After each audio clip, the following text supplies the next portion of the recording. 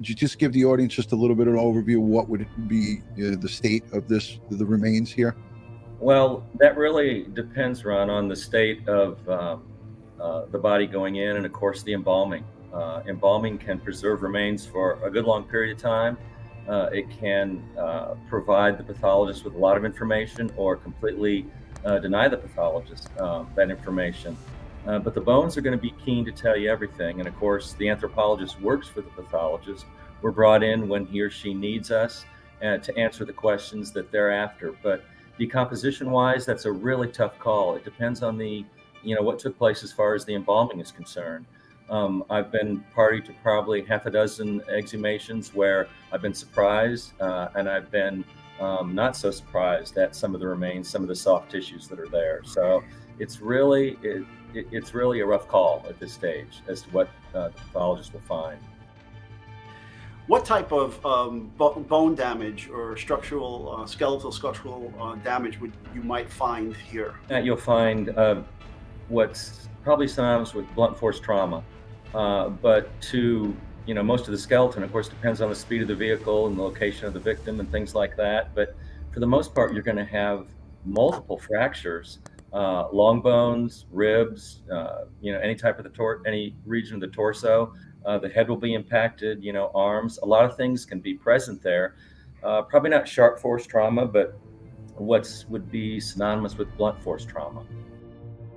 And based upon the position of the damage on the body, we can gather other information, such as whether the vehicle was decelerating, hitting the brakes, or accelerating, and the front end of the car would lift up and hit the body higher. Right. Yeah, so directionality is a real important thing that, that the pathologist can discern by looking at the bone fractures. He or she can look at those things and get an idea. The anthropologist is interested in the physics or the mechanism of trauma, but the actual crime scene, of course, that belongs to the pathologist and the death investigators.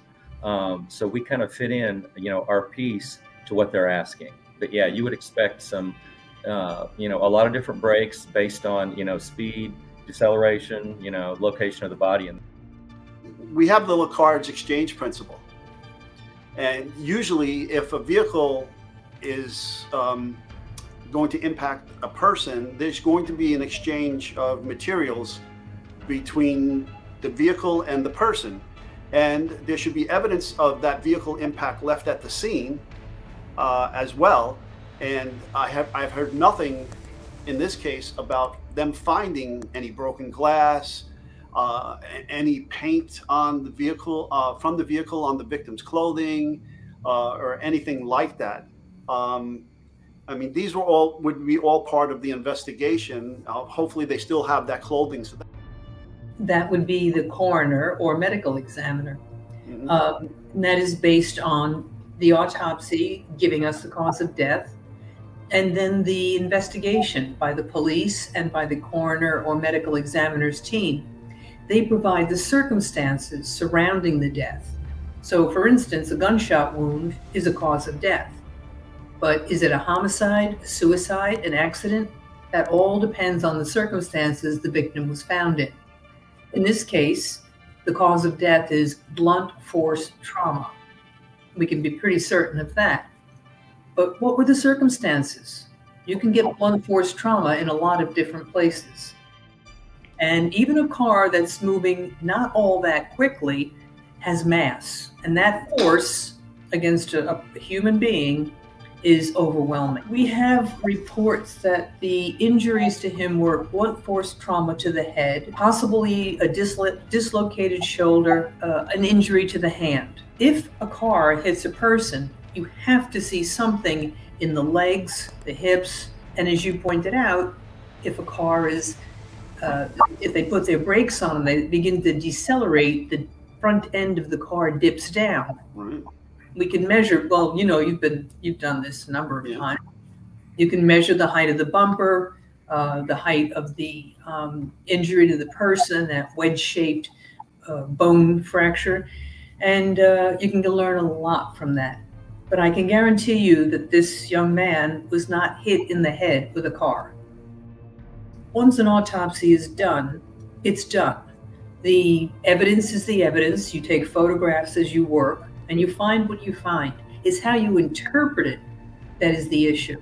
So the autopsy that was done initially, if we could look at those photos and see perhaps glass embedded in the skull, in the scalp, if we could see gravel, on his chest or hands or legs, if we saw bilateral wound, fractures of the legs at bumper height, in the existing autopsy, we would interpret it as we saw fit, or as the experts saw fit. So there is kind of a point there that you don't necessarily need to redo it, but it would be very, very interesting to see that original autopsy.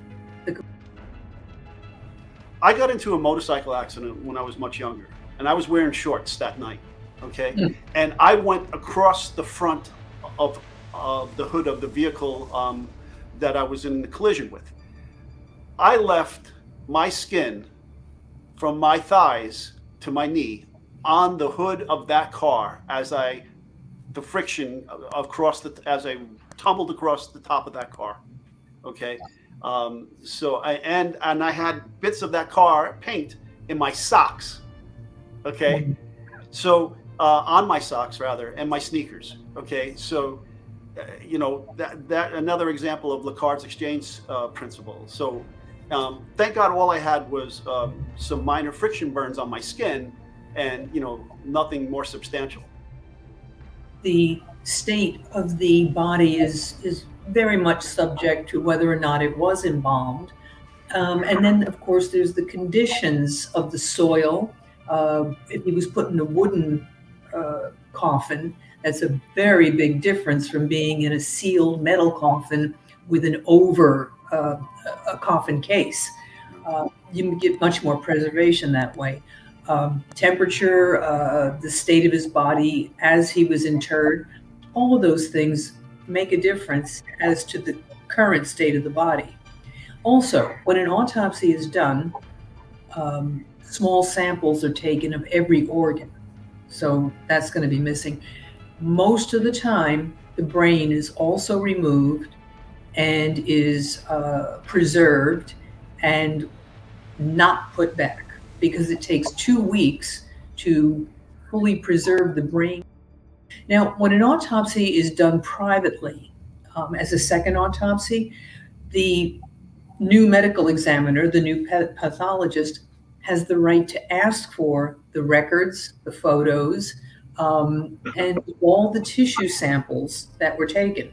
Those are made into slides, so most places save them indefinitely. So when the word autopsy just means to see for oneself.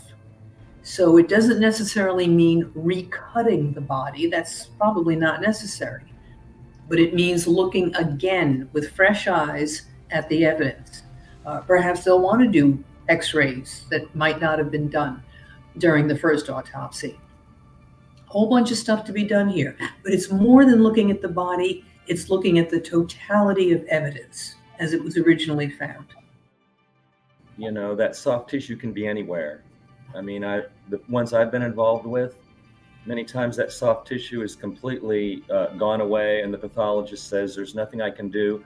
Again, by re-examining, reevaluating the slides and things like that were taken the first time around, that's an important component of it. But and then other times, looking at those bones, looking at those fracture sites again, those things aren't going to change. So whether there's radiographs, initially, the body can be re-radiographed, and that information can be, brought forth. Again, that's the value of the anthropological component, if the pathologist so desires, to have that included in. Hopefully there'll be one there. Many pathologists obviously know that kind of material, but hopefully, again, that bone trauma is going to be preserved, whereas that soft tissue, it's really a flip of a coin as whether that's going to be valuable or not. Analysis can also say whether or not a certain instrument was used to cause the blunt force trauma, especially in this case where now there's talk of a baseball bat being the cause of the blunt force trauma to the head and to, I believe, the shoulder. Right. The good thing about bone is that it keeps a memory of everything that impacts it. And sure, you know, a semi-lunar event or instrument hitting a curved surface, bones fracture different ways. I mentioned before the physics or the mechanism of trauma, and a lot of times that can be discerned. So putting an exact weapon like a baseball bat or a tire iron or a fireplace poker against the skull and seeing if it fits, it might, but you might not be able to isolate a certain weapon. But obviously, blunt force trauma can be discerned pretty readily.